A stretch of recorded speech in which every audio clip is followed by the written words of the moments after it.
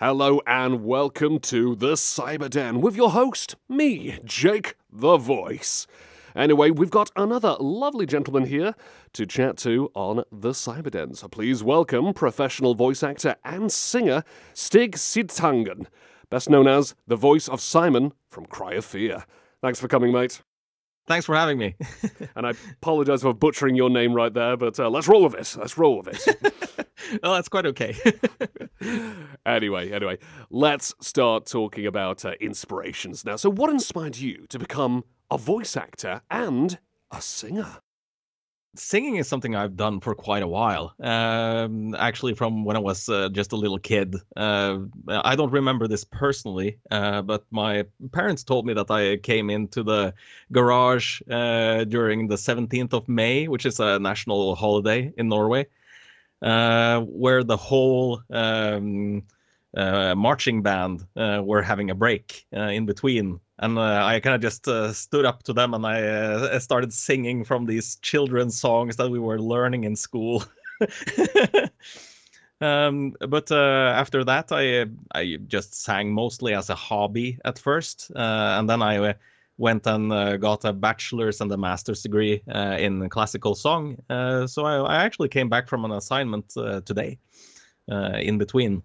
For the voiceover, it's a bit more random how it actually started, because I've always been interested in video games all the way back from playing at this Sega Master System, and suddenly I found myself in the situation that I'd moved out and I was going to study for acting at school, and I'd moved into an apartment and my internet connection wasn't up. So it was gonna take a couple of days before they got that running. But I'd brought along a couple of discs from this kind of computer magazine discs, if you remember those.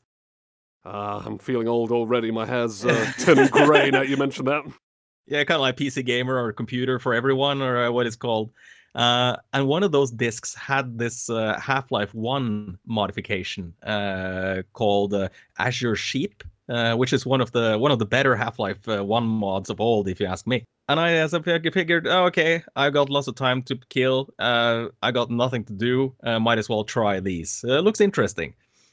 And so I played that. I was astounded by the level of quality for being like a hobby project. And a couple of days later, I finally got my internet connection. And the first thing I did was go straight to Google to search for mods, and I found moddb.com. And I kind of just gorged myself on mods for Half-Life 1 and 2 for like a whole week, I think. And then while playing this, I figured it's like, this voiceover for this is something I could do as well.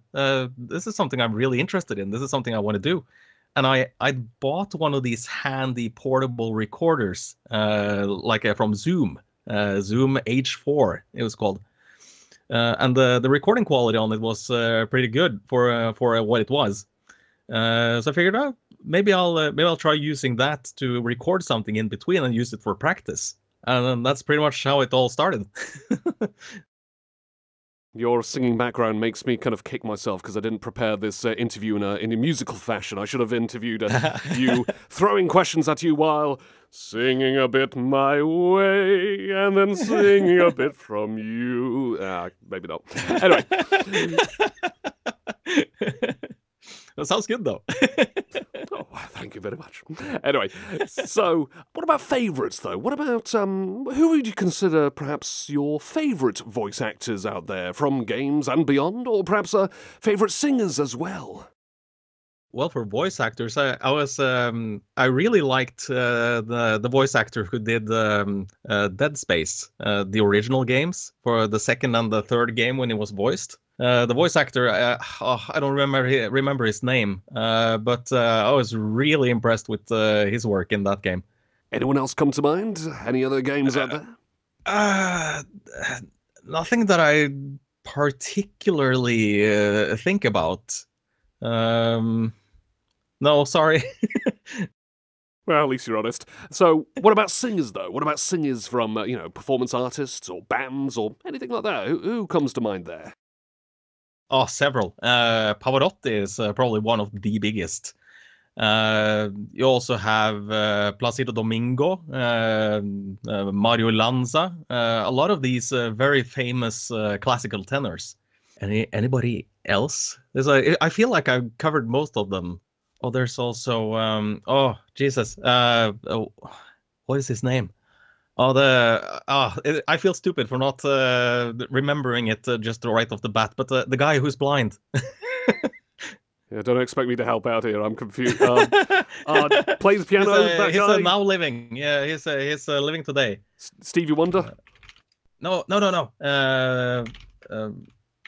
Let's see if I can. Andrea Bocelli, of course. I'm way off there. I'm galactic miles off there with that guess of mine. I apologize.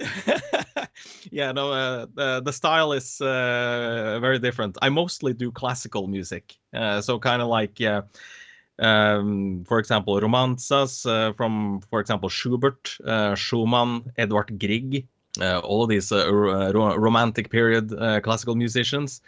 There's also a lot of classical church music like Handel and Mozart, Haydn, that kind of area of music, so to speak. I actually did some solo work on a piece by Bach, Johann Sebastian Bach, which is called The Passion of St. John, which was really, really big challenge. The arias there are known for being really difficult, and I felt like standing there singing it that I barely managed to do it. But my wife assured me that it sounded pretty good.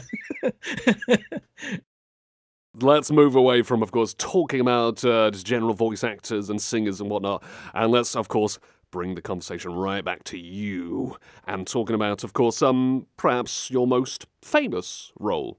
And that is, of course, as Simon, the protagonist of Cry of Fear, the exceptionally dark but incredibly memorable, of course, Half-Life mod.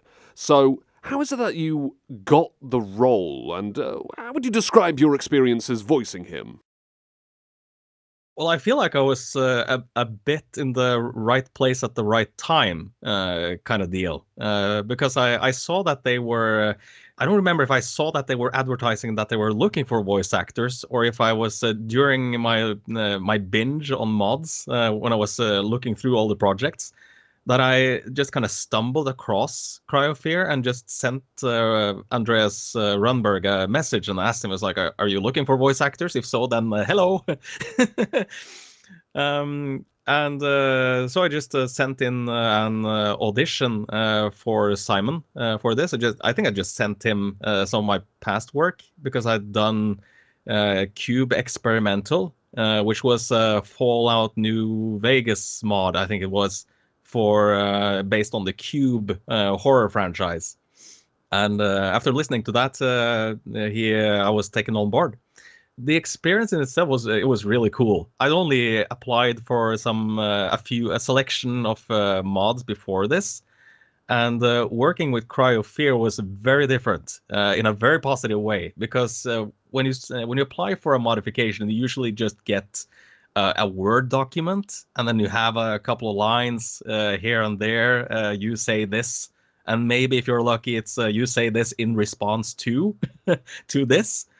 But for Cry of Fear, I usually got like a storyboard cut out, so I could see. Andreas had drawn what was going to happen visually. So, for example, Simon turns to see something happening over there, and then there's the line, and then there's music cue. So I got all this information, and that really helped to figure out how to say things. Aside from that, every once in a while I got a message that a new scene was ready, and then we recorded that scene, and it was gradually implemented into the running test build. And just playing the test build itself was a kind of a horror in itself, because suddenly I just got this test build updated as it went. So at a certain point, there was just an empty hallway. And me being kind of new to the whole thing of testing games, I figured I was like, oh, an empty hallway. It's probably just to break up a bit of the tension. And then suddenly this empty hallway wasn't so empty anymore. So I kind of got jump scared every time I played the new build because something new was entered into the game all the time. Without any warning. Now, I remember having like a bit of a conversation with my girlfriend because when I played the mod, I was streaming it for her. She has played it before and she knows about it, etc. And I was new to it, so it was to me, all of these were kind of like surprises and whatnot. And she told me that in regards to your performance, that you were very much kind of like quite new and fresh to voice acting, but over time, like your performance kind of gradually gets better and much more like, there's more passion, there's more emotion, more deliveries and whatnot, things like that. Would you agree with that? Would you say that as you recorded more of the lines, as more of them got implemented over time as the project went along, would you say that your performance perhaps picked up and perhaps you kind of refined your skills over time? Would you agree with that? Yeah, absolutely. Because at the same time as I was working on this, I was working on other mod projects as well. And I also had classes in acting at the same time. So there was like a double up of experience in there.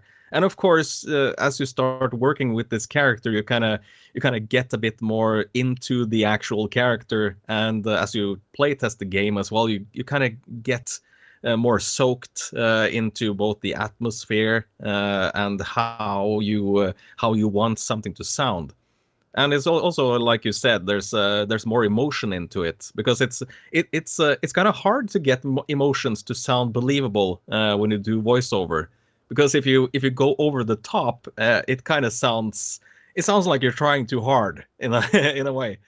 But if you try to tone it down too much, it kind of just sounds like you're reading off the script as it is. So in a way, I think I can actually pull some of the classical music in here as well, because you have to feel like you do it like you exaggerate it by just a bit. You have to feel like you're doing a bit too much, and when you do a bit too much, it's perfect. Kind of a weird way to phrase it, maybe, but that's usually when you hit the sweet spot. At least in classical music, it holds very true, and I think that carried over into the acting. So do you have any favourite moments or lines in Cry of Fear? Anything like that sticks out to you? Well, yeah, there's the one where he confronts the doctor up in the attic. This is also something that a lot of others have mentioned to me, that they really like this line when he's been following this doctor and trying to find him to get revenge for being shot in the insane asylum. And he finally confronts him up in the attic. And he's like, "There you are. You're dead. You're so fucking dead." There's just it was just so fun doing that line, because he's so furious with this guy. He really wants to kill him. And it's such an easy kind of emotion to make so plain into the line. There's also a couple of others that I really liked. Of course, there's the joke lines. I don't know how many of them you've heard. Have you heard a couple of them? Yeah, my missus have treated me to those as well. Thank you, Alice, by the way. Shout out to you.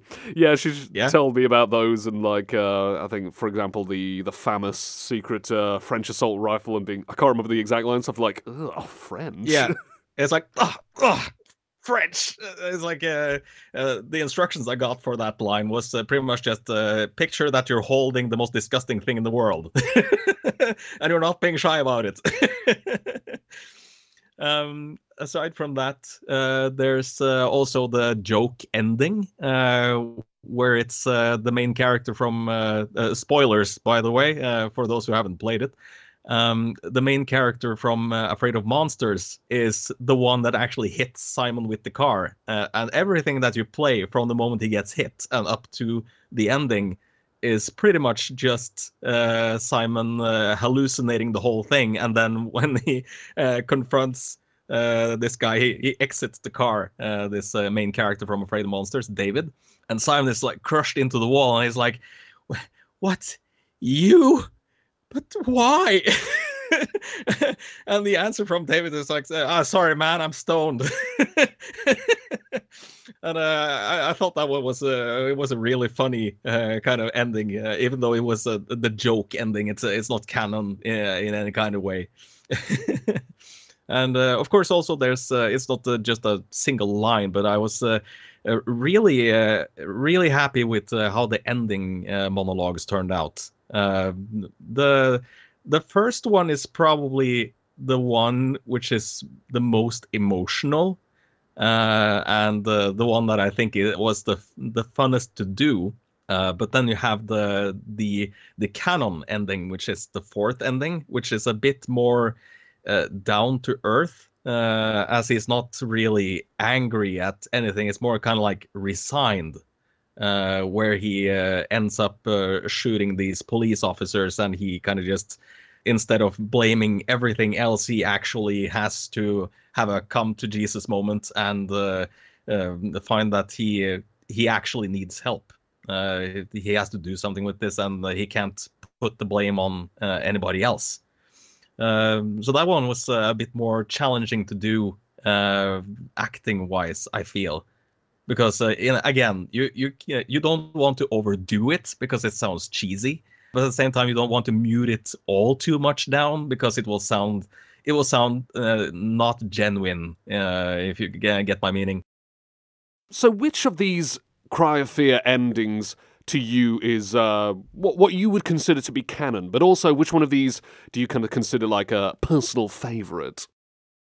Well, the fourth ending is the one that is officially canon, because that's kind of where Simon gets his good ending in very large. I'm making these double fingers, quotation marks. That's what it is. But I think maybe the one that I had the most fun with was ending one, because it's so visceral. It's there's just so much anger and vitriol in the whole ending there, that you can pretty much just let loose, and it won't sound exaggerated, because he's kind of just spiraling, having this mental breakdown the moment before he kills himself. Pretty much, it's a moment before he pulls the trigger. But maybe one of the others that I felt was really hard to do was this one ending where he kind of assumes maybe too much responsibility in a way. Because you have five endings. You have the first ending, which is the angry ending, angry at the world. Everybody else is terrible, which is the I don't am I allowed to swear on this in this podcast? It's not a podcast. Maybe I've done it already, I think. Yeah, you already did. It's not a podcast, it's a radio interview, but luckily for you, it's pre-recorded. Yeah, radio, yeah, sorry.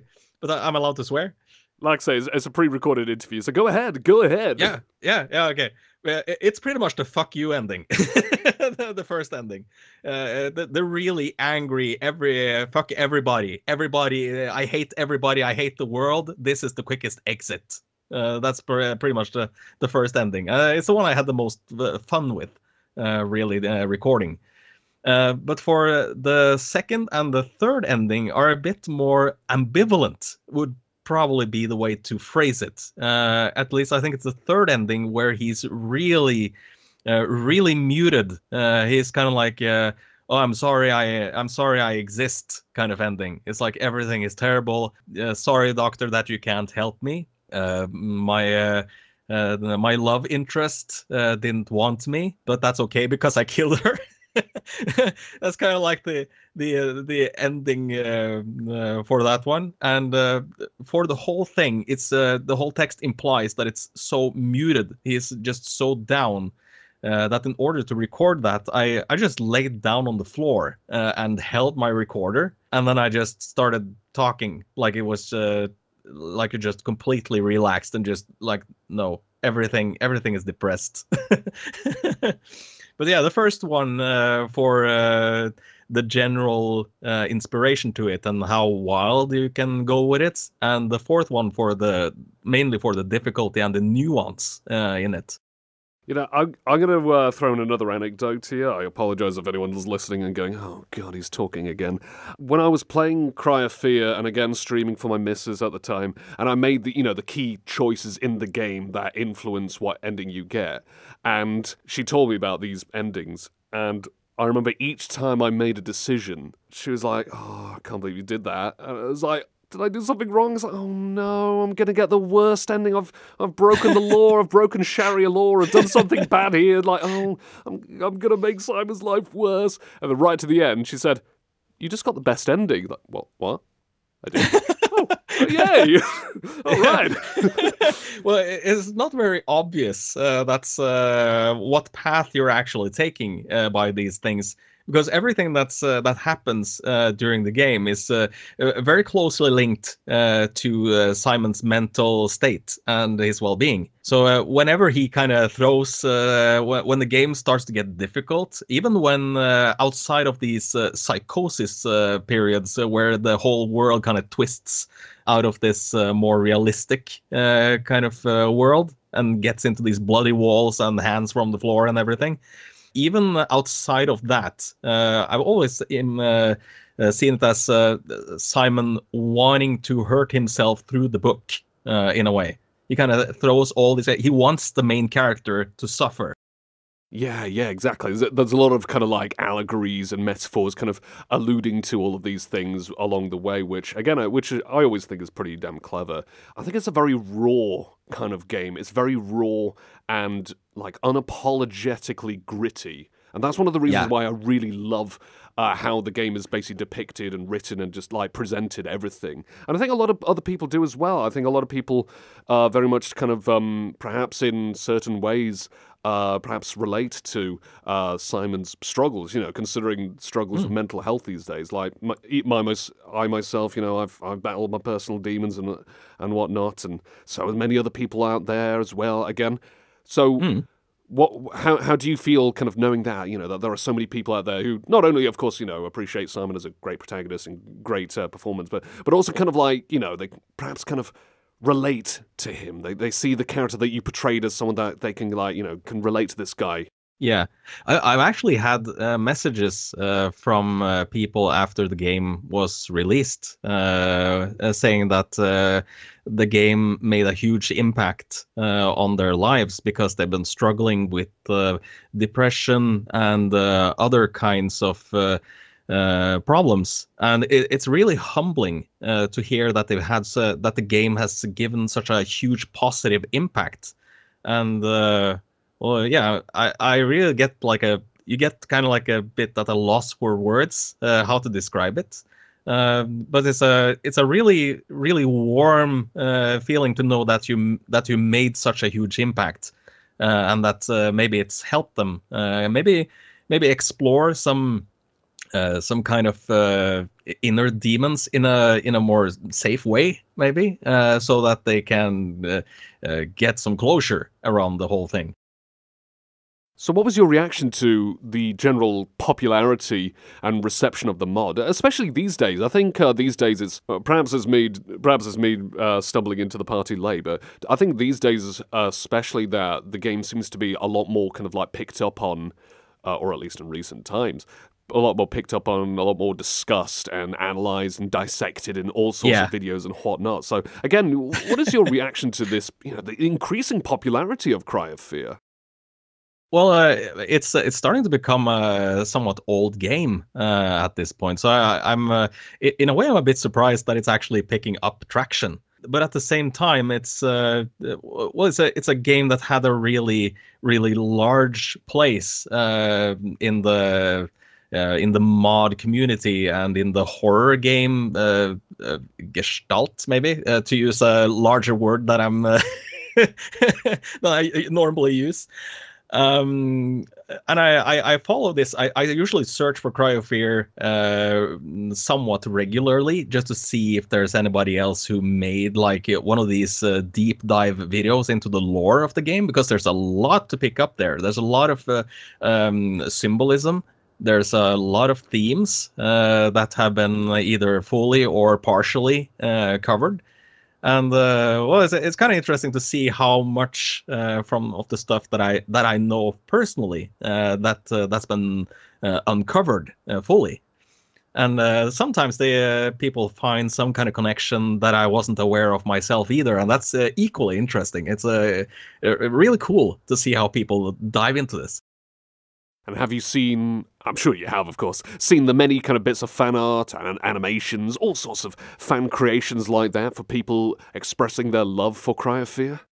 Yeah, and I think it's great. I think it's cool that people make art for this. I also had a couple of pieces given to me. Some people just contact me, talk a bit, and then someone's like, "Hey, I made some art for you related to Cryosphere." I was like, "Oh wow, thank you." So one of those pieces I use on my Discord user that I use as my profile picture. That was one of those types of art that I got from a fan. So, do you ever think that a sequel or a remake or anything like that might happen in the future? And would you reprise your role if so? If there's a remake, I would definitely do it. I'm not sure if my voice sounds young enough anymore. My 40s is charging up on me. They seem closer than they should be. So I might not sound like a teenager anymore by the time, if it at all happens anytime.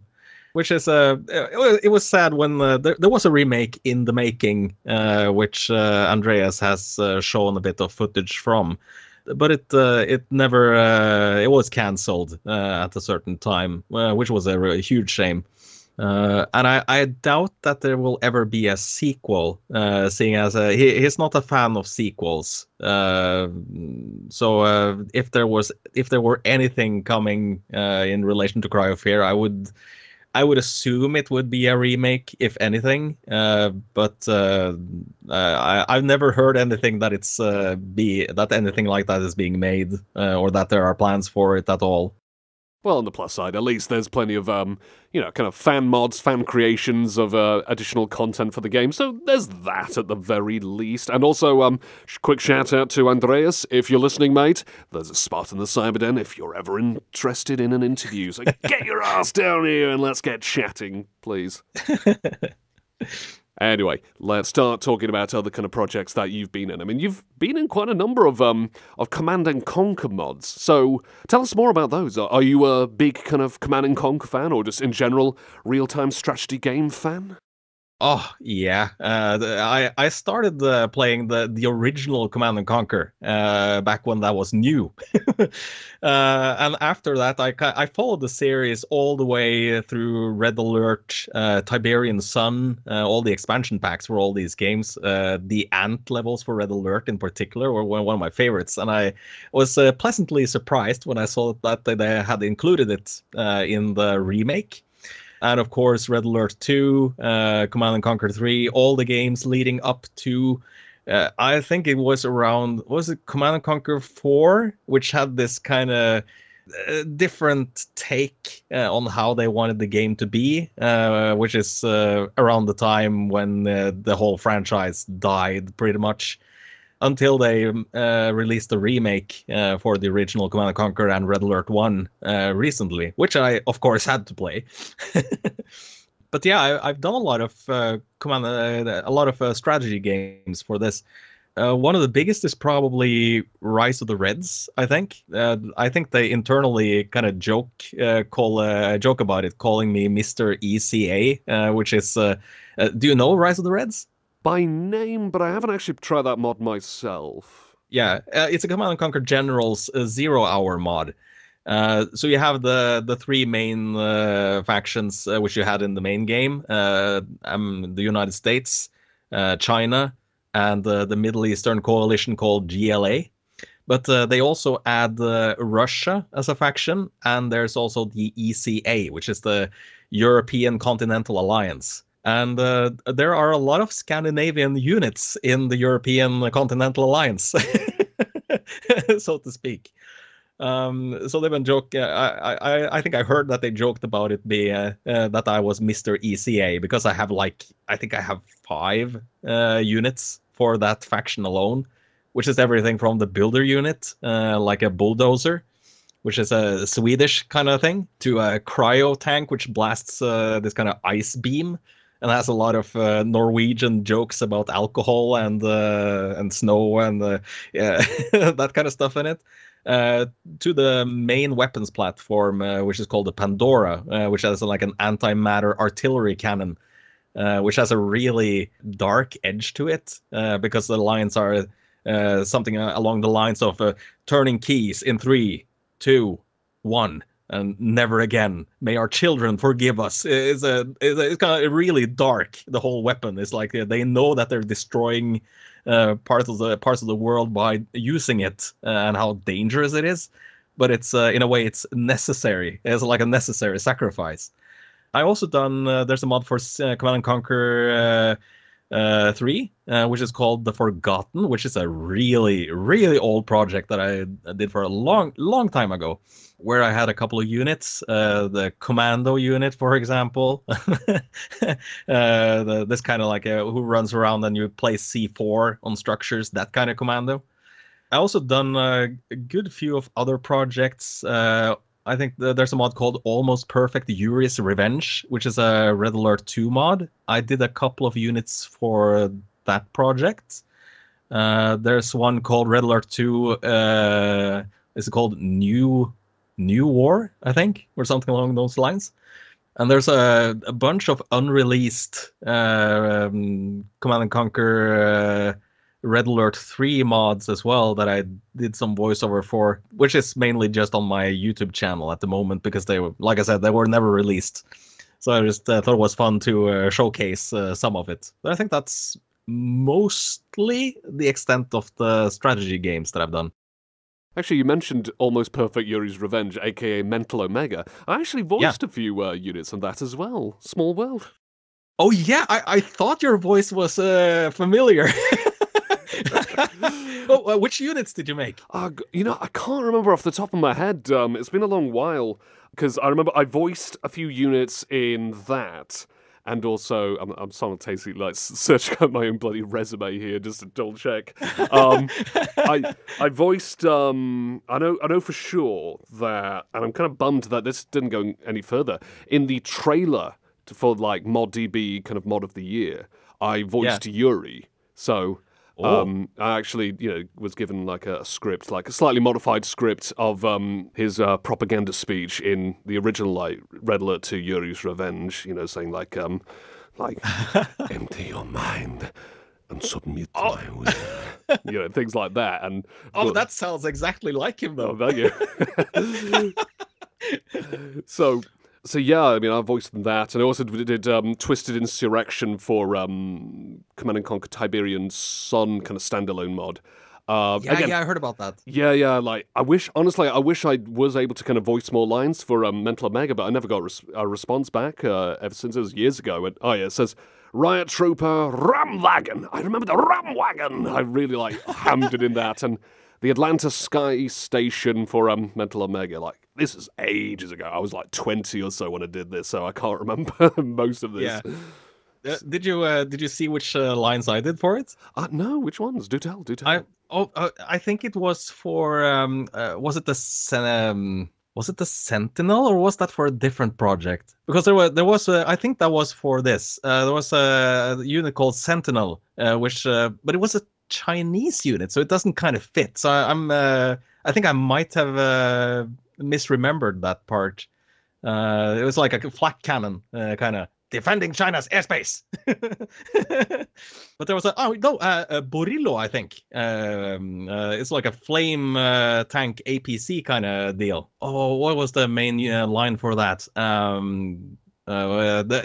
think it was a Russian unit. Borillo. Oh, it's been so long. I don't remember any of the lines anymore. Have you done any lines for Dawn of War Coalescence? I have not. Honestly, I really wish I had kind of put more emphasis on starring in more RTS mods, but I'm always open to it. If there's any real-time strategy mods out there, and if you want to get more voices, hire Stig and hire me. We'll do them. Why not? Let's do it as a package deal. Yeah, because that one I forgot just off the bat, because that's a mod for Dawn of War, the 40K Warhammer 40K universe, and I've done so many characters.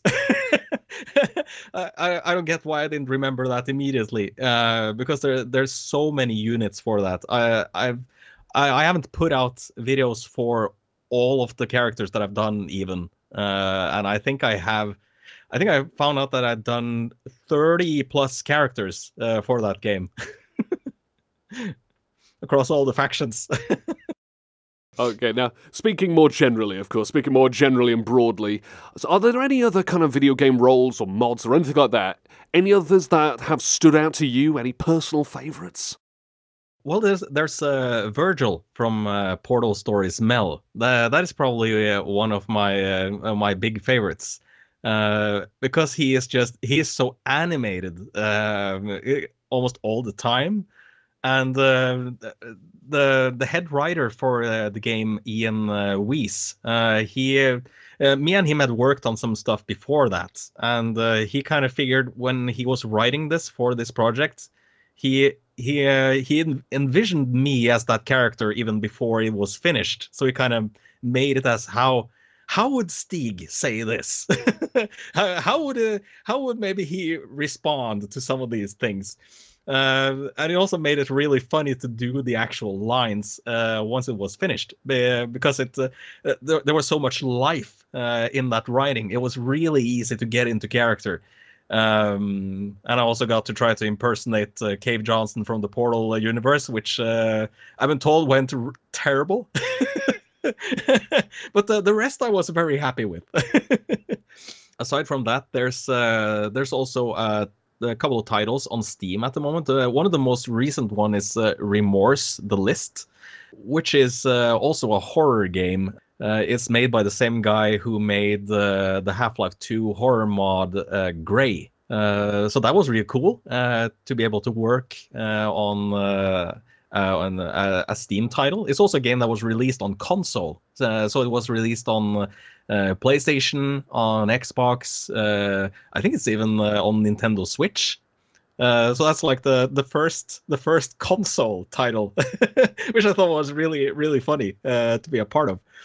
Aside from that, I also worked on Contagion, the zombie game on Steam, and did a character there, which is a more kind of a Spanish character, which is amusing in itself, because I'm not fluent in Spanish. I think I barely speak a word of it, but in order to get that character, to get that Spanish pronunciation to all the words, I had to find some kind of reference to use, and so I landed on that woman from Modern Family, the Spanish-speaking one, because she has a really clear Spanish accent, and it was really, really easy to pick up on and use that as an accent.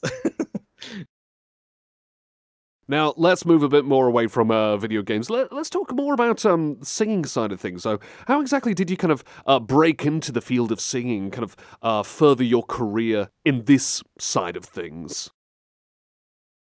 Well, like I said, I've always done a bit of song every now and then, but that was mainly my focus when I started doing my education.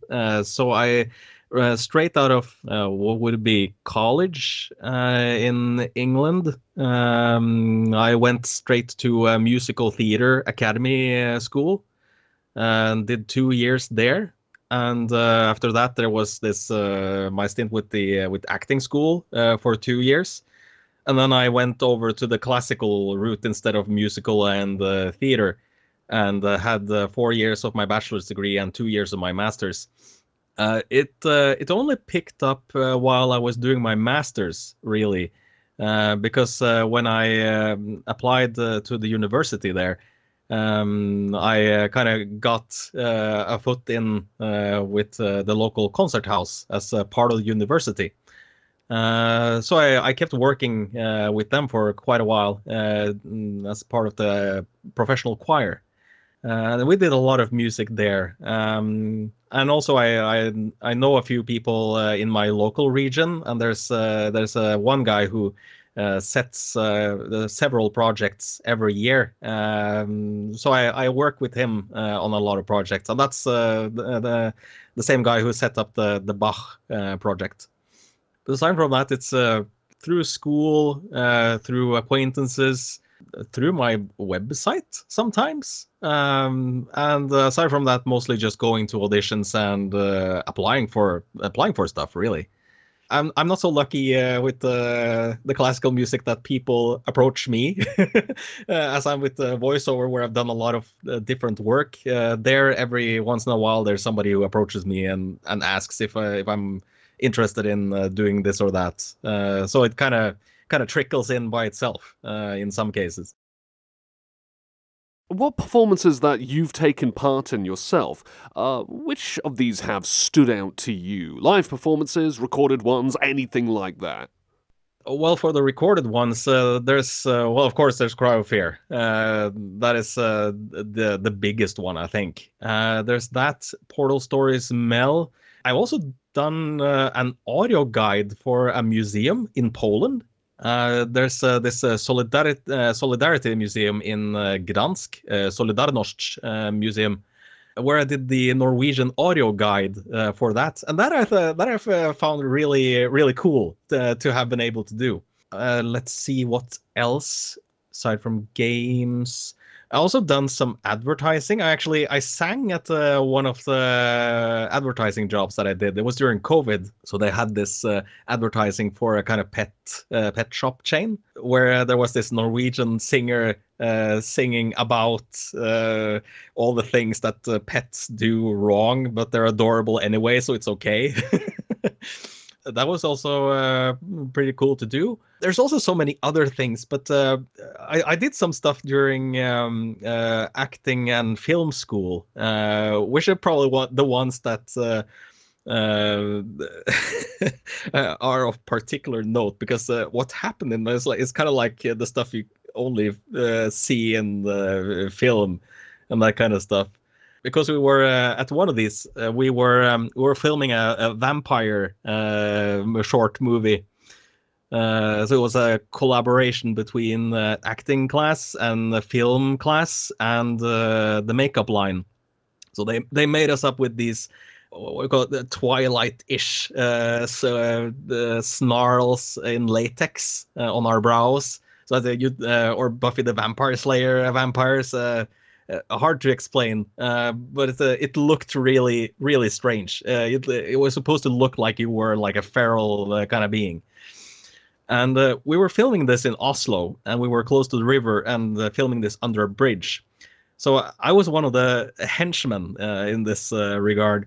And I was supposed to run at the main character, who was supposed to pick me up by the throat and throw me into the wall. And to make that scene look believable, that I was thrown into this wall, I had to take a running start to this wall and try to roll off it without hurting myself, but yeah, to make it look right. So I started rehearsing this. I did it slowly. So I held out my arm as I approached. And I felt, okay, I meet here, and I collapse a bit with the arm. I roll off and into the wall and down.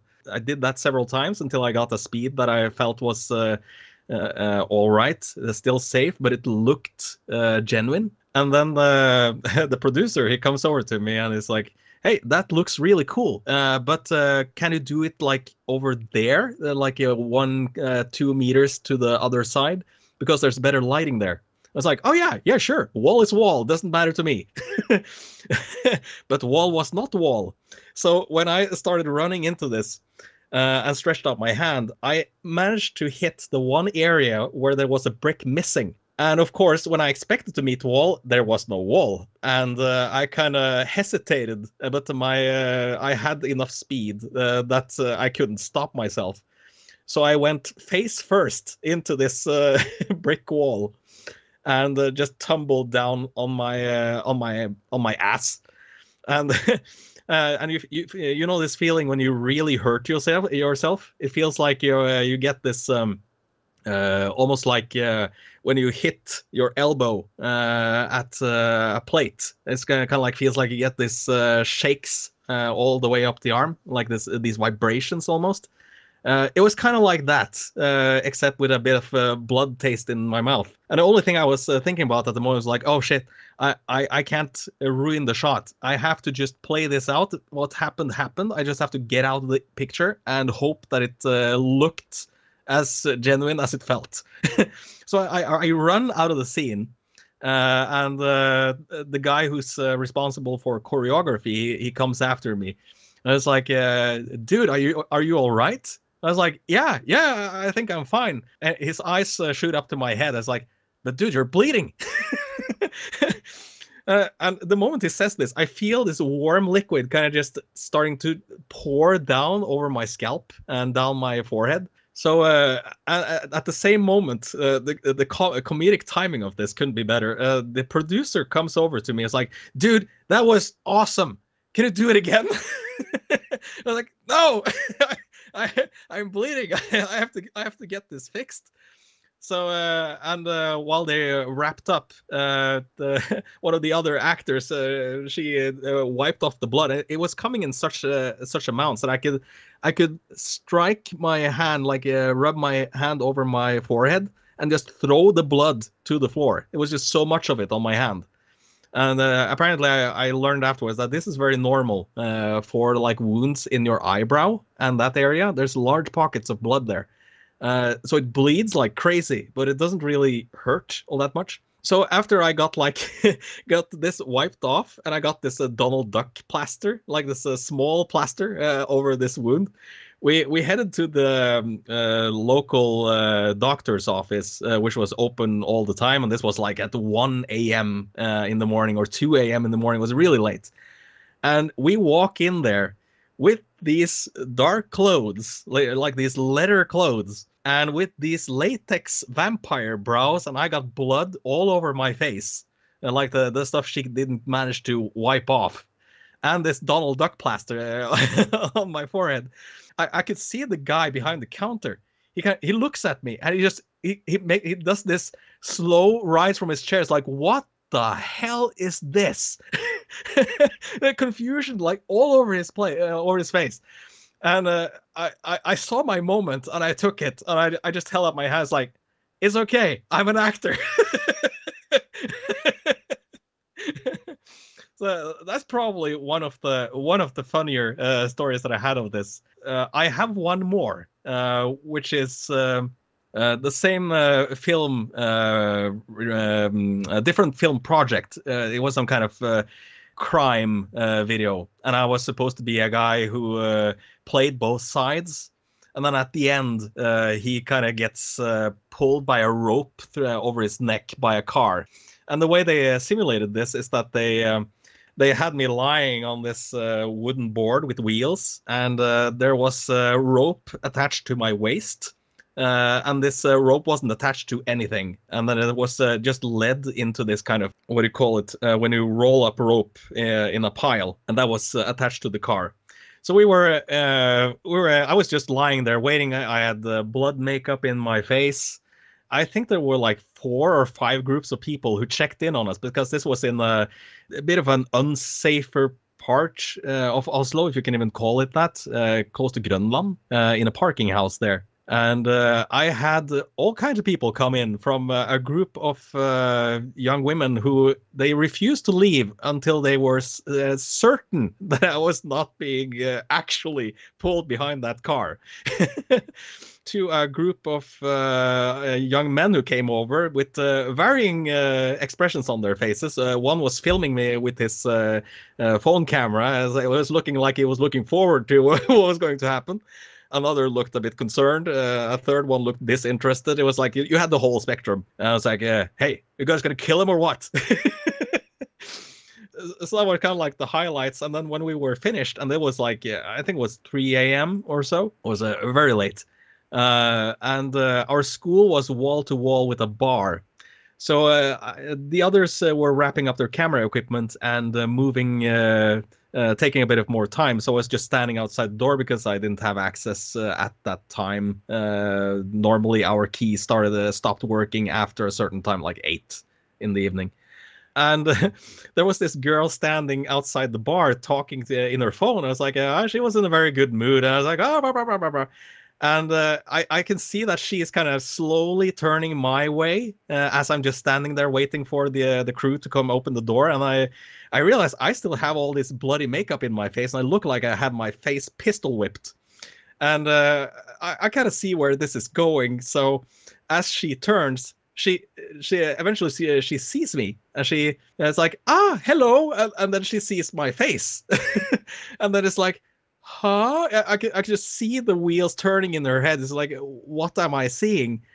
And then I just waved. I pointed at the camera crew, which were finally coming across the road, and she just looked over, shell shocked at them. I hope she figured that this was just film. But yeah, those are probably some of the stuff that just hangs that I remember the most, because it was so absurd, the whole thing. A great selection of stories. Thank you very much for sharing those. So, considering that, again, you're a singer, you've been in performances and whatnot, are there any bands or performers or anyone from, the musical side of things that you personally would love to collaborate with, or perhaps you've ever thought about releasing your kind of music, like any kind of singing solo work, anything of the sort? Nothing that I've actively thought about, because classical music is more like either you're part of a choir or an ensemble, or you sing solo parts. But usually it's like a project kind of thing, and people just get either you audition yourself in, or you get hired in by reputation. And you make like something great then and there. So it's not like when you work with bands or that kind of stuff, where you maybe more actively collaborate to make something that is online. I don't have a lot of material that is online because of this, pretty much. But it would probably be funny or very interesting to do something with maybe a classical edge to it, but nothing that I've actively thought about, really. But if somebody needs a tenor for something, yeah, feel free to reach out. I'm open for most things. Outside of singing, performing, and voice acting and all that jazz, outside of all that kind of stuff, how do you personally like to relax? Oh, well, there's a lot of video games. Currently, I'm playing mostly a bit of RimWorld. They got some updates coming with 1.5 and a new DLC, which I'm really interested in trying out.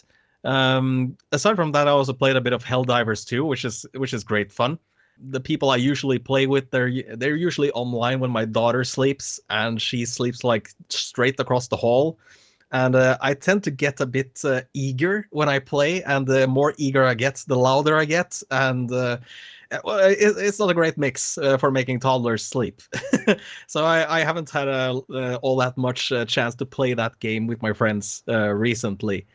Aside from that, I usually like playing games with a lot of story in them. Kind of like, for example, Dead Space. Horror games in general are kind of my jam. I really like playing those.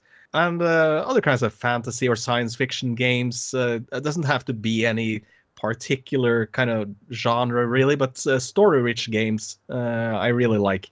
Or games where you repair or make something work again. Kind of like Car Simulator.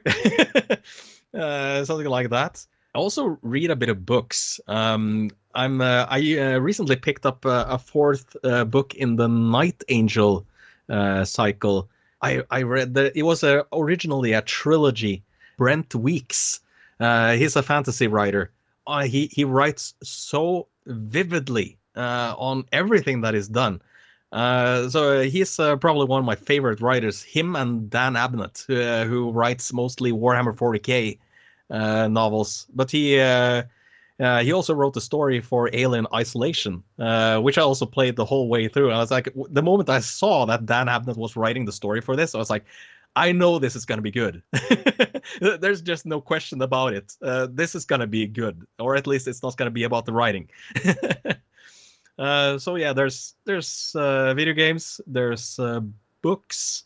Right, I watch a bit of series. Currently, I'm watching My Hero Academia, the anime, with my wife. She thought that was really cool. I usually try to get her on board with some of these series, but she's like, at first she was like, meh. Not sure if she wanted to or was interested in seeing that. But eventually I lured her to the dark side, so to speak, and we found some of these better series. But aside from that, it's well, nothing else hobby-wise really. Do a lot of refurbishment on our old house, but I don't really feel that qualifies. But yeah, I think that pretty much summarizes it. Stig, let me just say, it's been an absolute blast chatting with you. Thank you so much for coming on board to this interview. Thank you, likewise. It was great fun. And I'd personally like to thank all of my wonderful listeners out there for tuning into another great interview right here on The Cyberden. So Stig, thank you very much for coming, and watch out for all those scary monsters out there. Thank you. Bye-bye. Hey, this is Simon from the survival horror mod Cry of Fear. When I'm not battling my inner demons, I'm tuning into Jake the Voice on the Cyberden.